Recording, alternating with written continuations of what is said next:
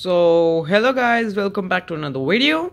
So in this video, first of all guys, I'm gonna apologize. Yes, English guys, English. I'm gonna apologize for not uploading video recently for like almost 3 weeks now, because I was having my exam and I was busy study, you know guys, in study life, school life guys, college life guys. So I'm back and I'm gonna be uploading videos every week now from. So as you can see, I've gotten okay guys, so I'm on the MIUI 9 global beta ROM. I ported back to the beta ROM because the stable ROM disappointed me very bad. The battery life on that ROM was just ridiculously bad. Yeah guys, so as you can see, I'm on the 7.12.14 ROM and I'm always getting a system update from.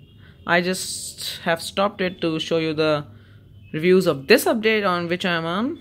So as you can see, we have got the highlights. There's the okay, and you have got settings, new one-time data limit. You can limit your data on hotspot while using it and providing internet to your laptop or other users. And the third one is issues with screenshot in landscape mode. So there were some issues in screenshots with landscape modes. They have been fixed, and the separate app data user blah blah blah. So the thing I only noticed from moving from stable to like the what do you call it, beta ROM, is that they have a new notification toggle. Look at that, that's so beautiful guys. As you can see, the notifications I put up here are really beautiful. You can quick reply from the notification, and they're adding some more features in the next update which I am available. As you can see, we can quick reply for Facebook, and the notifications are much bigger, and the what do you call it guys, drop notification are much greater now. They give you all the informations.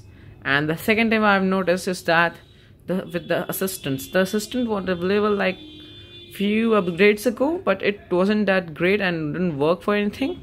Now it does work. As you can see, you can call a cab from here, or you can set the pickup location or the where to, and it tells you the calculated amount of money you need to pay after the driver takes off from your destination.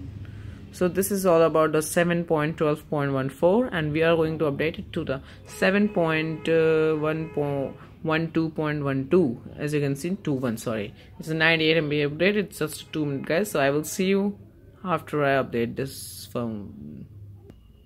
So guys, as you can see, I'm back on the phone with the MIUI 9 global beta version 7.12.21, and the battery is 51%. It took a lot of battery to update and time also.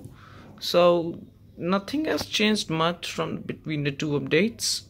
But let's go see in the updater app. Oh, the updater app is here only. Okay, so I'm gonna that opened the assistance. Click on system update right here. And guys, so there will be no updates, I know. I'm gonna go into what's new. So as you can see, we have only 3 highlights this time. The first one is transfer apps or without using meme over. The second one is transfer apps or with or without meme over. The third one is block list, new, that you can add SMS keywords in, like what do you call it bro, an exception. You can block SMS also basically guys. So that is up for this video guys. I will see you in the next video. Thank you.